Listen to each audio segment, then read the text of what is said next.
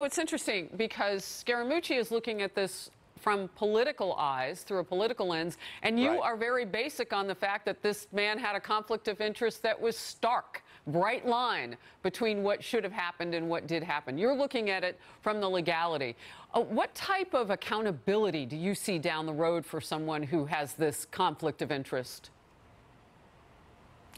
Well, look, this is the kind of thing that the Office of Professional Responsibility, which is the internal policeman at DOJ, can investigate. And they can recommend anything from, disciplinary actions to suspension to termination. Remember, it was I think the OPR office at the FBI that recommended the firing of Andrew McCabe. But look, on the security clearance issue, I think it's important for people to keep in mind that the only reason for a government official, once they leave office, to have a security clearance maintained is if current individuals in the intelligence agency believe that they may need to consult with that individual on operations that that person was involved in when they were a government official.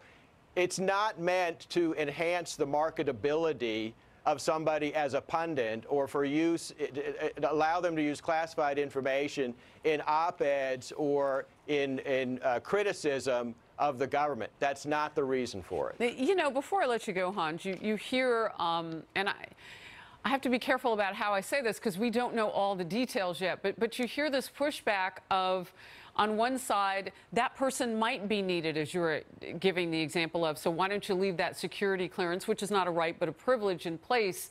You hear Anthony Scaramucci saying, why go after that if you don't have to? Politically, let's do this in a bipartisan manner. But what I hear you saying from the legality, and you're a former DOJ employee, so it's, does it anger you that maybe the rules are not being applied the same way that they would be maybe to you? Well, in fact, my access to everything, including DOJ files of current law enforcement operations, was all pulled the moment I walked out the door. And I don't see any reason to maintain security clearances on former government officials unless you believe they might be needed on something going on currently. And look, if need be, when they're consulted, you can temporarily reinstate it. But certainly people like Susan Rice, who's on the list to be examined. Remember, she, for political reasons, was unmasking the identities of individuals whose conversations were captured by the NSA. That was an unbelievable abuse of the intelligence capabilities of the United States. Why she still has her security clearance, I don't know. Well, and it was going after foreign people that we would have been watching, and Americans were unmasked, and that was an even graver issue as I understand the situation. Yes. Hans, thank you very much for being with me today. Sure thing, anytime.